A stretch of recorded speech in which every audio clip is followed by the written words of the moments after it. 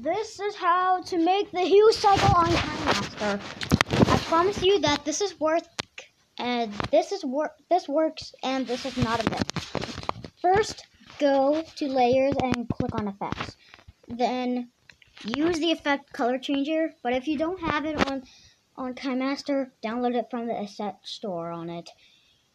Anyways, after fitting the effect, make sure to straighten it out like this, and go to properties, make the color offset 360 and the hue 250, and then go to in animation and turn on fade and make it 1.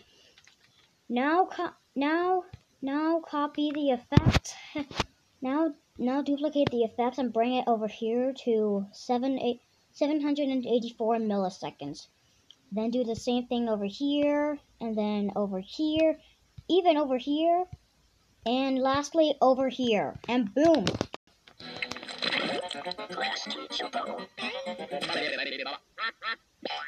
Thank you all for watching. If this helped you, make sure to like the video and subscribe to the channel so you never get for these videos ever again.